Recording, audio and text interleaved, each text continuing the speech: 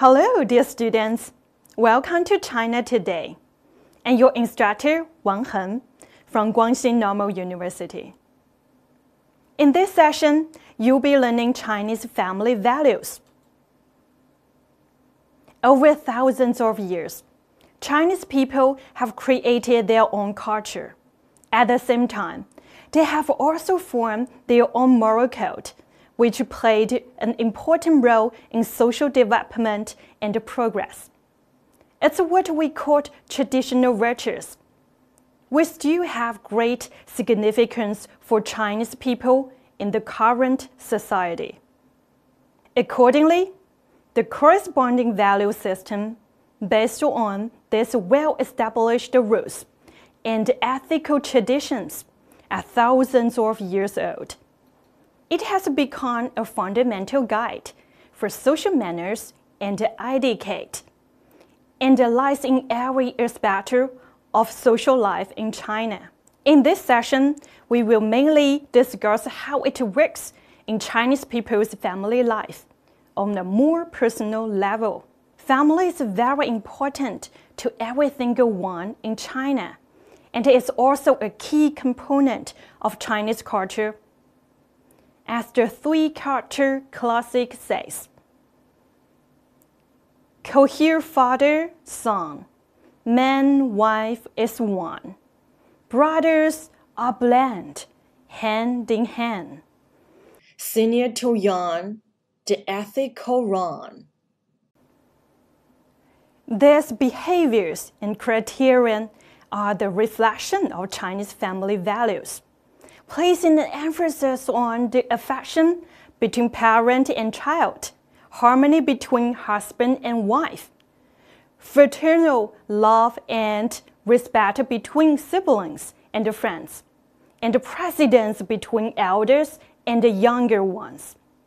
No doubt, when we talk about Chinese family values, filial piety should be mentioned first.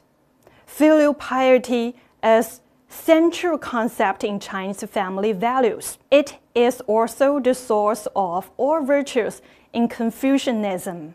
As the Chinese saying goes that, filial piety is the basis of all virtues. Respecting and caring for your parents as your primary duty in China. People believe that those who are concerned with their parents' well-being and fulfill their obligations and responsibilities to their parents would be more likely to be honest with friends and loyal to associates, as well as their country and people. They are innately more inclined to be grateful to others and seek ways to return their kindness.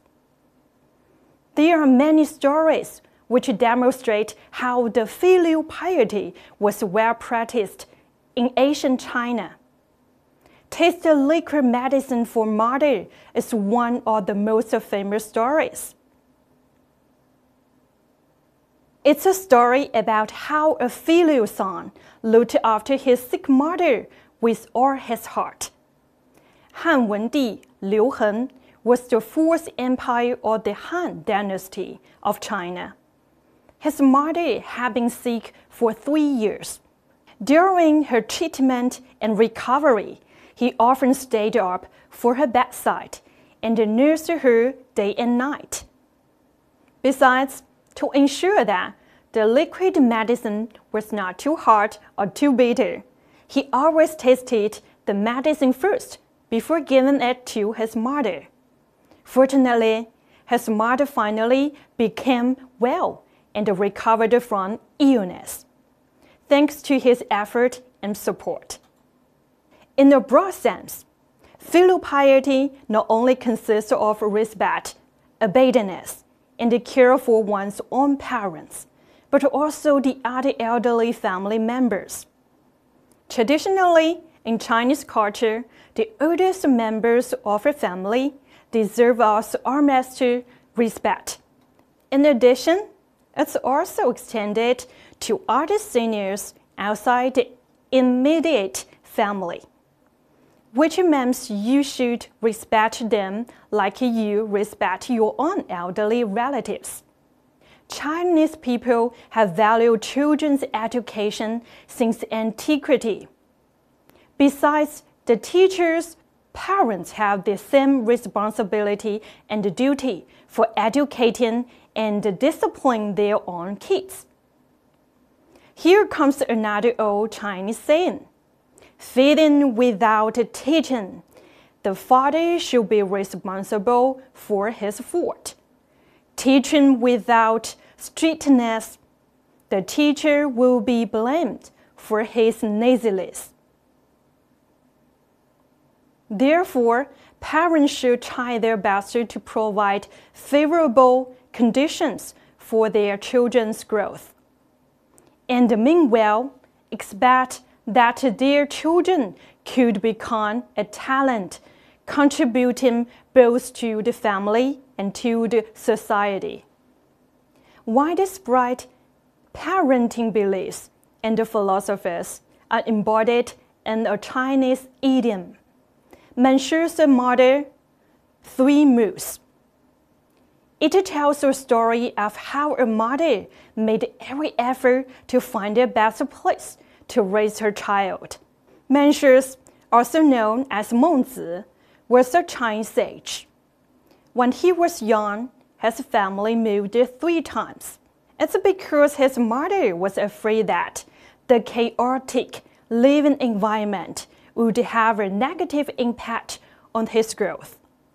Therefore, no matter how hard life was, his mother still chose to move from one place to another until they settled down near a school.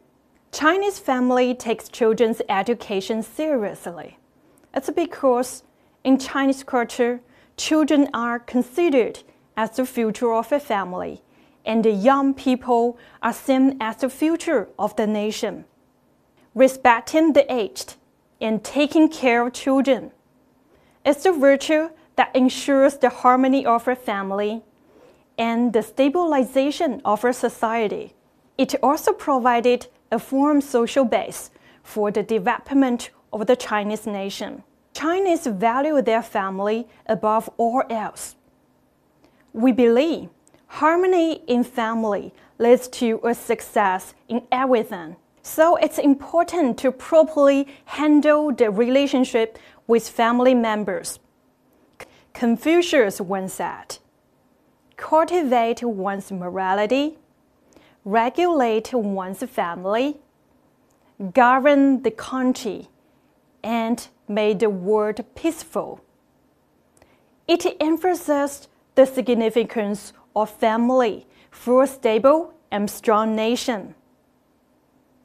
Moreover, 国家, the Chinese word for country or state, actually is comprised of 2 characters.